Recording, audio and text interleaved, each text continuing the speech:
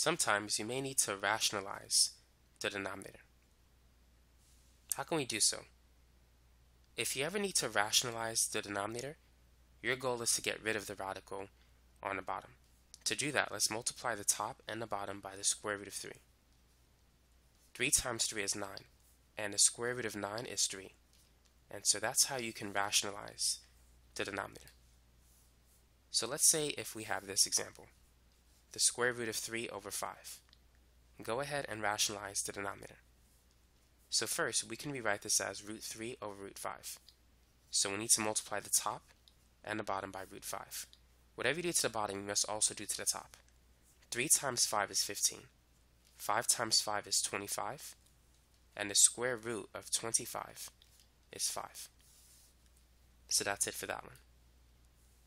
Now what about this one? 1 over 2 root x. All you need to do is multiply the top and the bottom by root x. You don't have to worry about the 2 because it's outside of a radical. So this is root x divided by 2 times the square root of x squared. The square root of x squared is x, but we need to use the absolute value symbol. And so that's it. Now what about cube roots? Let's say if we have the cube root of 5. How can we rationalize the denominator? Because the index number is a 3, we need a total of 3 5s on the bottom.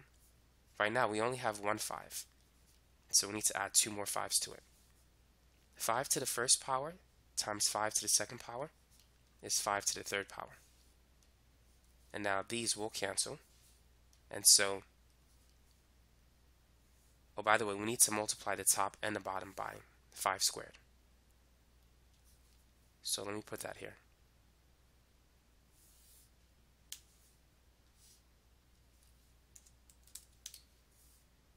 This is a very important step.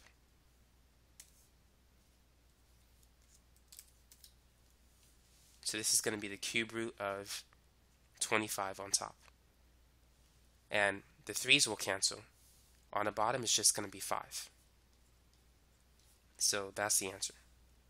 Let's try another example like that. So let's say it's 4 times the cube root of 2.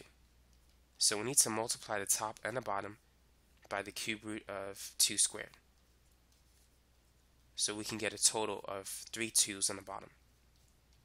2 squared is 4. And on the bottom it's going to be 1 plus 2, which is 2 to the third. The cube root of 2 to the third, or the cube root of 8, is simply 2. So this is 4 times the cube root of 4 divided by 2. And then we could simplify that. 4 divided by 2 is 2. So it's 2 cube root 4.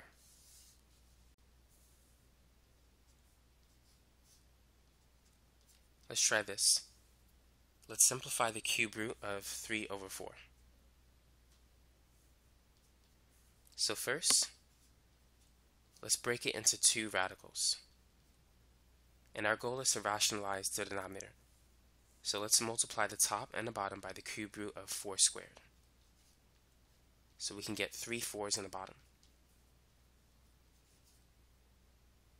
4 squared is 16. And on the bottom we're going to have the cube root of 4 cubed, which is going to turn into a 4. And 3 times 16 is 48. So the final answer is the cube root of 48 divided by 4. Try this one. 3 divided by the cube root of 2y. So we're going to multiply the top and the bottom by the cube root of 4y squared.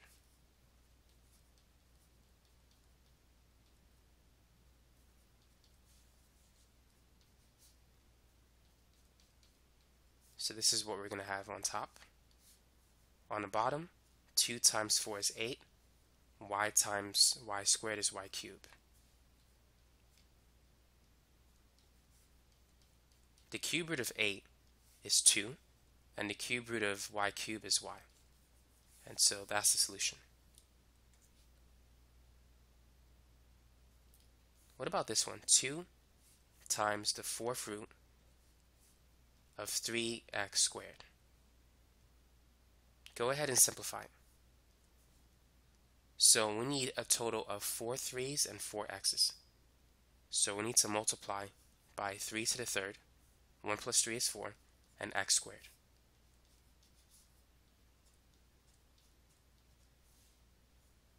Three to the third is 27. On the bottom, we're going to have 4 3's and 4 x values. So the final answer is 2 4th root 27x squared divided by 3x, where the x is going to be inside an absolute value.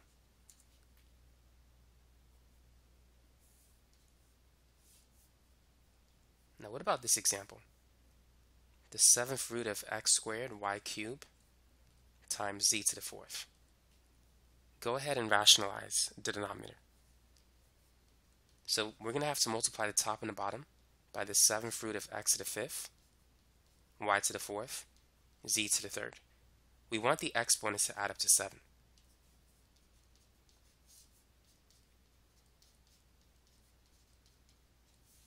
So on top is just going to be the 7th root of x to the 5th, y to the 4th, z to the 3rd. On the bottom, we have the 7th root of x to the 7th. 2 plus 5 is 7.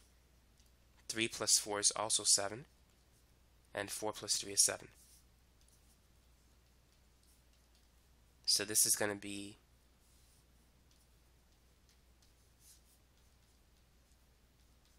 the 7th root of x to the 5th, y to the 4th, z to the 3rd, all divided by x, y, z. What about this one? Go ahead and rationalize the denominator. Get rid of all radicals on the bottom. So how can we do that? The only way to get rid of a radical whenever you have two terms is to multiply the top and the bottom by the conjugate. So the conjugate of 4 minus root 2 is 4 plus root 2. So on the top, we're going to distribute the 5. 5 times 4 is 20. And 5 times root 2 is just going to be 5 root 2. On the bottom, we're going to FOIL. The two middle terms will cancel. 4 times 4 is 16. 4 times root 2, that's just going to be 4 root 2. And then negative root 2 times 4, that's negative 4 root 2. And then finally, negative root 2 times root 2 is going to be just negative 2. So these will cancel. And 16 minus 2 is 14. So this is the answer. As you can see, there are no more radicals in the denominator of the fraction. Here's another example. Go ahead and rationalize the denominator. So we're going to have to multiply the top and the bottom by 4 minus root 3. So on the top, we need to FOIL. 3 times 4 is 12. And then 3 times negative root 3, that's negative 3 root 3. And then we have root 2 times 4, which is 4 root 2. And then root 2 times root 3, that's root 6. On the bottom, we're multiplying conjugates with each other. So we know the middle terms will cancel. 4 times 4 is 16. Root 3 times root 3 is just 3. Now we can't simplify anything on top because there's no like terms. So the final answer is just going to be 12 minus 3 root 3 plus 4 root 2 minus root 6, all divided by 13. But the good thing is we got rid of any radicals in the denominator. So that's how you can rationalize something like this. If you have two terms at the bottom, just multiply the top and the bottom by the conjugate of the denominator.